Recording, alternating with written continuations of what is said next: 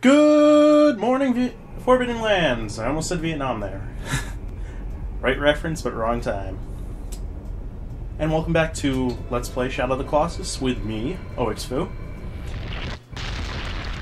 And we just beat the swordsman. Hopefully.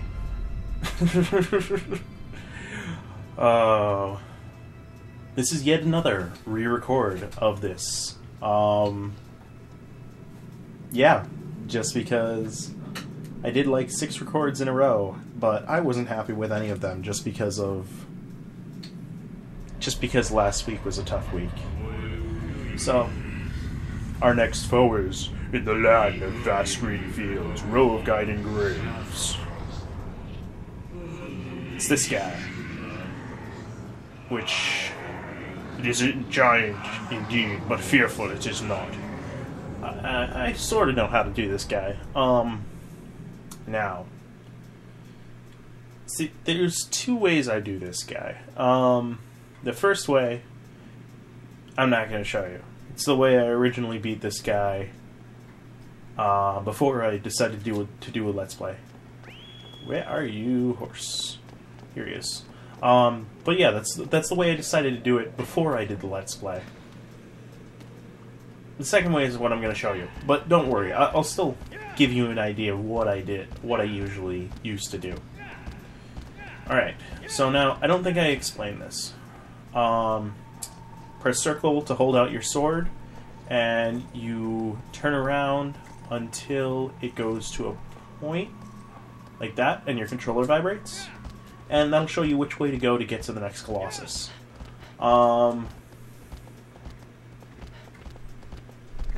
I know it's a bit late now, but most people have played this, so I didn't really think to give instructions. Not a good way to start a Let's Play, though. But yeah, no, I was just pretty down last week, so I decided to redo everything, and I'm hoping Here's hoping. I'm a lot more happy with this one.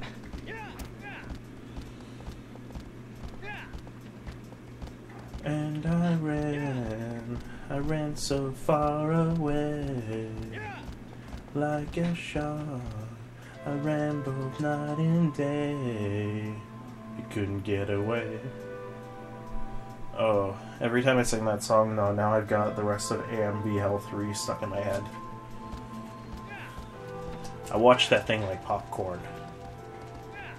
Like, you eat one, you can't just stop there. You gotta eat the whole bag. I sing one song, you can't just stop there. Gotta sing the whole thing. Because I think the next one is, well,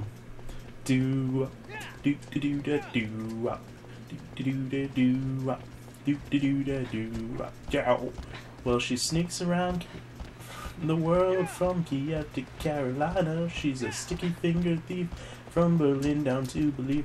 That's what I would usually do. I would jump from the back of Epona here onto the Colossus' back after getting him turned around. Where did Aggro go?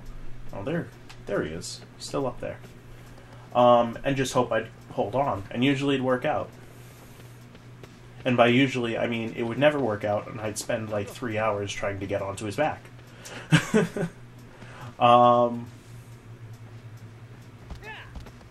Tell me where in the world is Carmen Sandiego? There we go. And what we're supposed to do is climb onto those tassel-y things. And that's the way I'm going to be showing you. Hopefully. This guy's pretty easy. Much easier than the last guy, actually. Once you get onto him, at least. He just very low health, comparatively. Problem is actually getting on his back. Because, as you can see, there's really no way to get his attention from here, except by using the bow. And he doesn't really have a lot to show right now. do is we're gonna try to hit him. But we're gonna fail. Because this guy's a dick.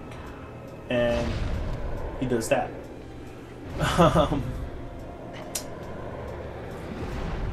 So, it's Friday when I'm recording this. The night of uploading it. Because, you know, I was going to do something this morning, but I decided not to. And I had something else that I was going to do, but I don't have it completely figured out. Because, you know how I'm doing the Beyond Good and Evil and this Let's Play. And I'm trying to alternate them. But there's only as much as I love these two games, there's only so much Beyond Good and Evil and so much Shadow of the Colossus that I can play. Oh yeah, by the way, you have to hit the parts that are covered with moss or hair or whatever in order to get their attention. Otherwise... Are you halfway through this step? Yes, you are. I thought you were doing a little step-up thing. But you... Oh yeah, you are. You're... I thought that was your arm for a second.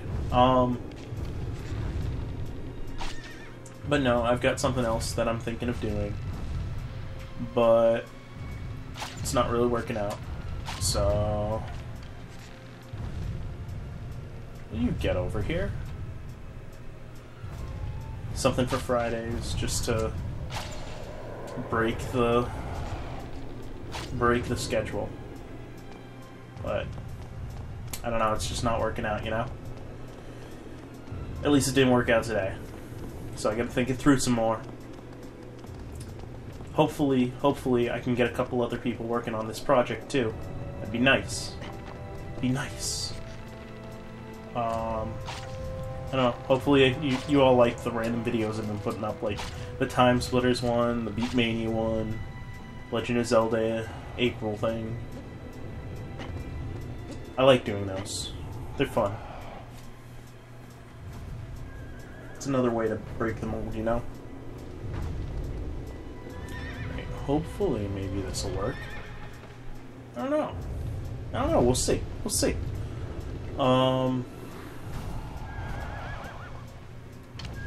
I don't know what I'm going to do after this. I'll probably go back to watching the Boondocks again. I love that show. It's probably my favorite adult cartoon. Like, The Simpsons are okay, Futurama's okay, South Park's okay. They've all got their moments, but I don't know. Boondocks almost always delivers it for me. Just because of its being a satire. Like, the rest are pretty much farces. I mean, they've all got their satirical farces, parodies, whatever. They've all got their satirical elements, but they're not... And I mean, I guess everything is set the same in the end, but that's really par for the course for those shows. I mean, they're unrealistic to begin with, where Boondocks is realistic in parts of the countries. In parts of the countries. In parts of the country. Oh, come on, we're at 10 minutes already. Am I gonna have to speed some of this up? Am I gonna have to choke a bitch? I hope not. I've been waiting here for...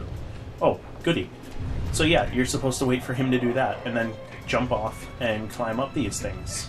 And hope to hell that he does not drop you off. Because that would piss me off, because we'd be here for another 5 minutes waiting for him to get his act together and let us climb up him. The bitch. Nope. Aha! I have foiled your evil plot. You've thrown me where you tried to get me away.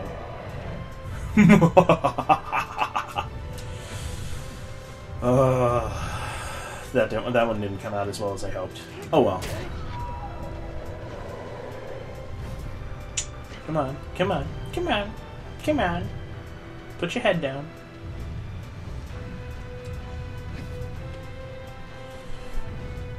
Put your head down. I want to have to speed this up. Oh! For Christmas sake. Here, I'll chuck a bitch. No, no, no, no. Ooh, that was close. But we made it. We are now on his head and we can stab his bald spot. Like that. And he'll writhe and throw us and everything.